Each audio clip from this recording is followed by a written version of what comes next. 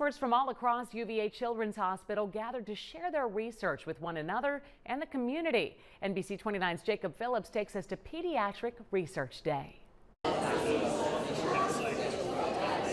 Research is about taking care of children tomorrow and doing it in better ways than we do today. Jim Notaro is physician-in-chief at UVA Children's Hospital. So this is Research Day.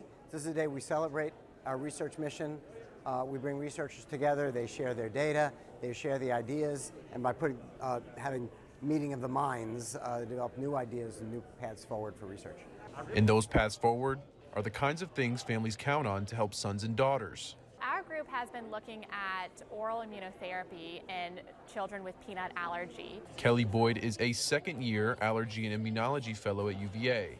This is helping her with her research. I think it's really important to collaborate with other people doing research here at the University of Virginia. There's so much going on. It's good to learn about what other people are working on and collaborate with other researchers to get ideas for our projects too.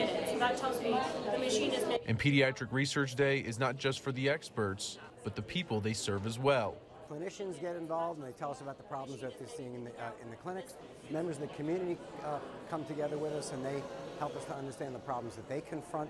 Right, so anything that advances care. In Charlottesville, Jacob Phillips, NBC 29 News.